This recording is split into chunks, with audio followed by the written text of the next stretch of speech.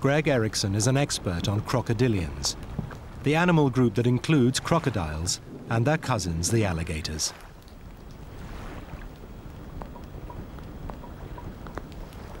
Erickson has studied the animals at the St. Augustine Alligator Reserve in Florida for 10 years and likes to get up close and personal. Lockjaw, lockjaw, lockjaw. Here. Erickson studies crocodilians so he can find out more about T-Rex and the dinosaur family to which it belongs, the theropods.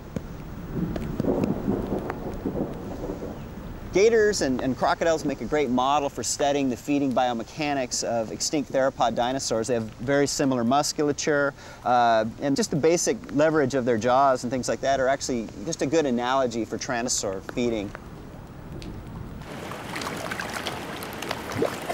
The similarity between crocodile jaws and T-Rex jaws makes these animals ideal for Erickson's research.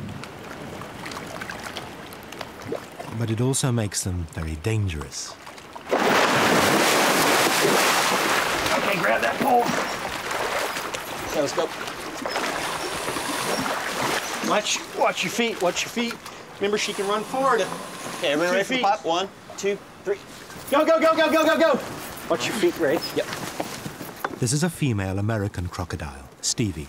Okay, let's work A youngster at 31 years old, she's only half the size she could become. She may be small, but her strength is obvious. Bob has the tape. Stay in line with her. Back up, back up, back up, back up. Back up. Who's got tape? Bob's got the tape. Is that on there? It's Erickson's job to try to persuade her to take part in his research. She's heavy.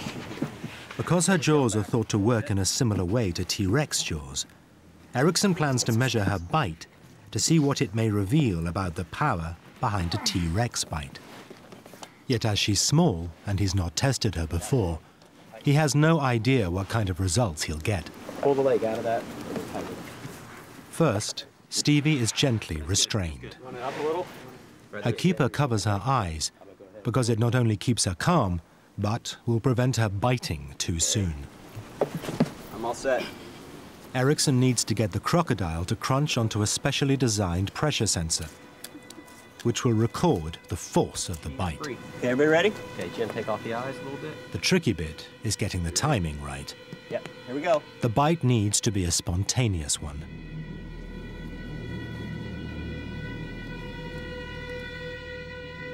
Okay, here we go. Hang on.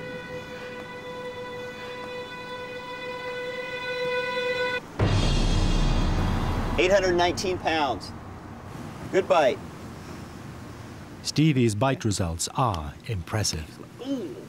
We registered a very aggressive defensive bite from this American crocodile. I think the highest force we had was 820 pounds, which is, is an incredible amount of force. It's a remarkable bite, especially considering she's not even fully grown. Okay, don't grab that. Do not grab that. Don't worry. An 800-pound bite is comparable to what a lion could do, or a spotted hyena, which is the bone-crushing champion among mammals. So a very small crocodilian is capable of doing bite forces equal to what some of these large carnivorous mammals do. If you matched up an equal-sized crocodile, say, to a large lion, though, the crocodile will bite probably 3 times more forcefully.